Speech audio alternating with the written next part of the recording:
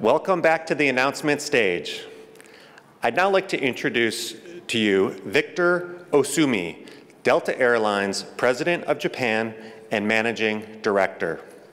He will be highlighting an announcement under APEC's inclusive and interconnected pillar, which includes investments that will further the integration of the digital Pacific, foster broader economic participation, and promote equality and inclusion.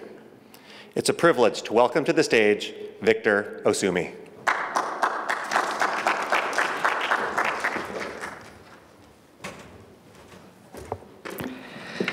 Good afternoon. This is my honor to be here today, and thank you for attending this event. Delta Airlines announced the new nonstop flights to Asia, including a new daily service from Atlanta to Seoul, Korea. Now, this means it's going to be double daily from Seoul to Atlanta, as well as daily service from Seattle and 3 flights a week from Detroit to Shanghai, China, and daily flights from Honolulu and Minneapolis to Tokyo, Japan. Just to give you a little bit more details, beginning from Korea, Delta Airlines and the Korean Air has collaborated to enhance the customer experiences through the seamless digital check-in, baggage allowance, and reciprocal benefits in their loyal programs.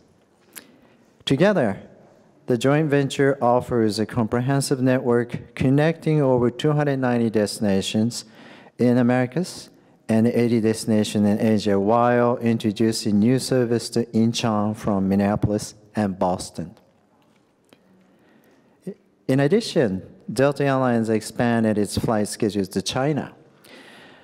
On October 29th, Delta started the daily flights to Seattle and 3 times weekly from Detroit, culminating in 10 weekly trips to Shanghai Pudong International Airport.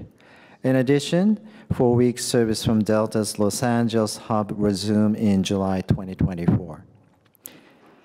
Customers can connect to other cities within China through Delta's partner with China Eastern, offering over 260 code-share flights per week.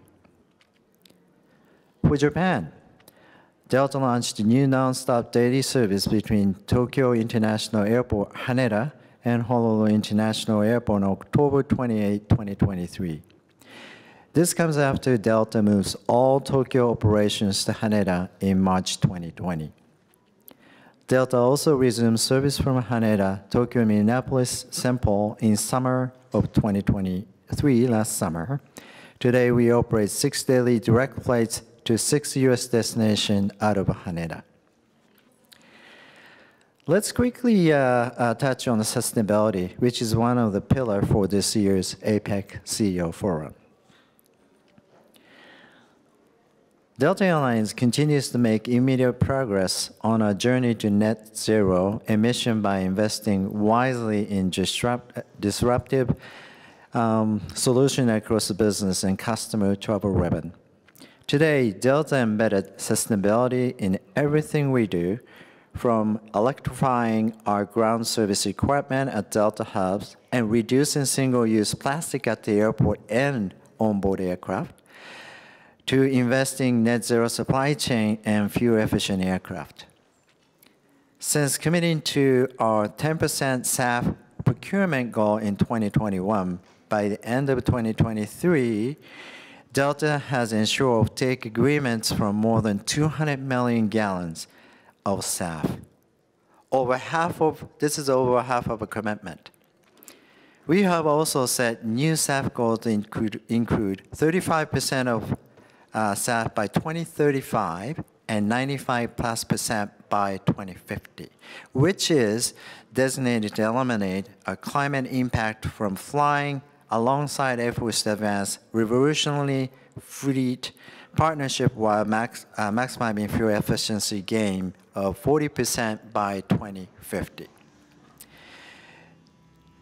To make these efforts possible, Delta has already partnered with US-based SAF startup, Gevo, and a Finnish company, Neste, to deliver over 8,000 gallons of SAF to Atlanta and Los Angeles Airport.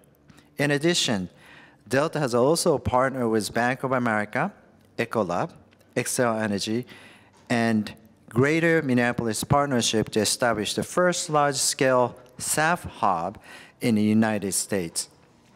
The coalition aims to replace conventional jet fuel with SAF and accelerating the decarbonization of the airline industry. The coalition plans to bring commercial-scale volume of SAF to Minneapolis-St. Paul International Airport by 2025, aim for the 50% SAF used by Delta at the Minneapolis by 2035. Again, thank you for your attention. No one better connect to the world. Thank you.